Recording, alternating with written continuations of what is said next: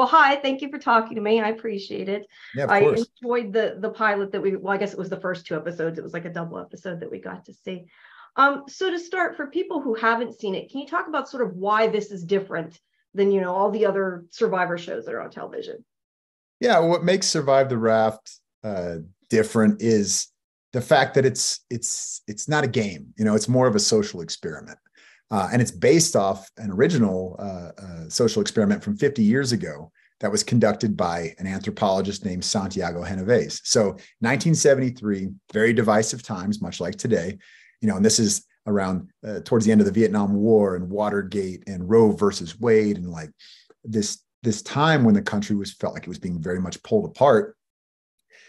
Santiago put 10 people on a raft from very different backgrounds, different race, religion, politics, all kinds of beliefs. And they floated from the Canary Islands in Spain to Mexico across the Atlantic Ocean. It took 101 days. And he wanted to see, would these people put aside their differences and work together towards a common goal? Can they have that humility and put first and foremost like survival, at the forefront. So that experiment went haywire. There was so many different things that occurred. There was a near mutiny, but at the end of the day, they survived it. They made it. They made the trip. They found a way. And so we wanted to recreate that because, once again, we live in these divisive times.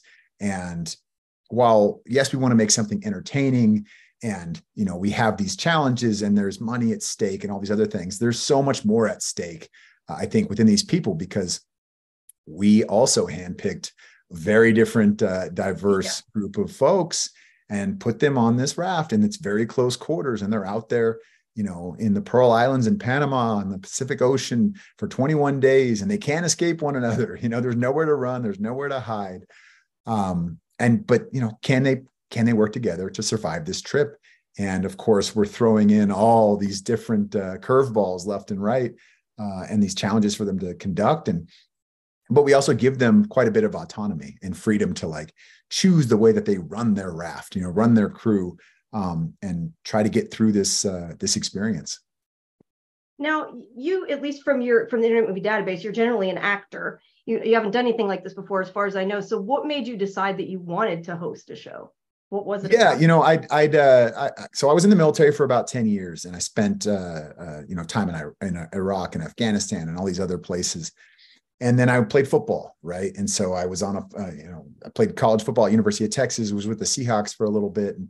And I'll tell you what, the locker room in football and the team room in the military, very diverse places, people from all walks of life. And you got to kind of put aside your differences and work together once again towards a common goal. So that was very familiar when it came to this show.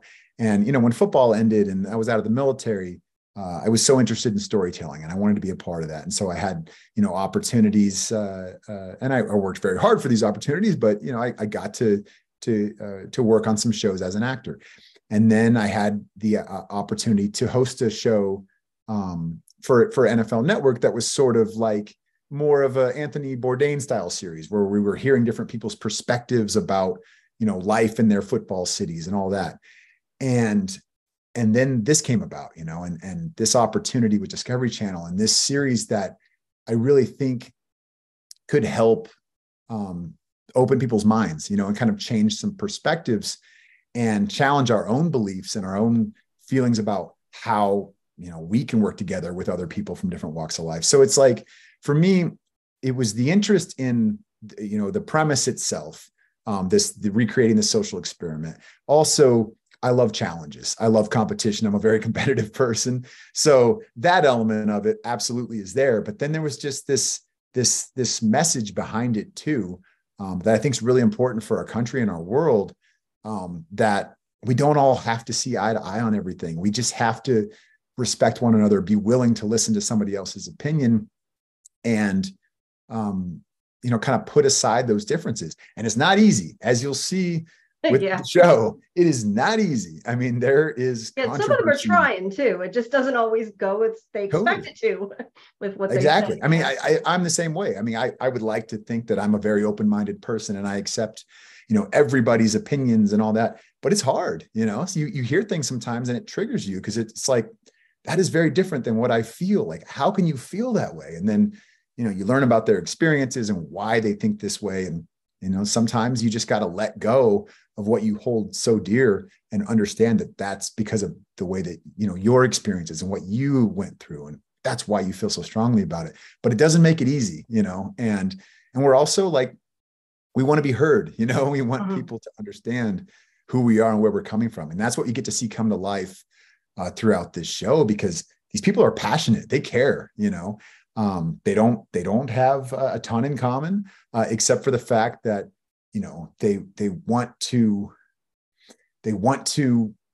just like everybody, they want to belong, we want to be part of something great.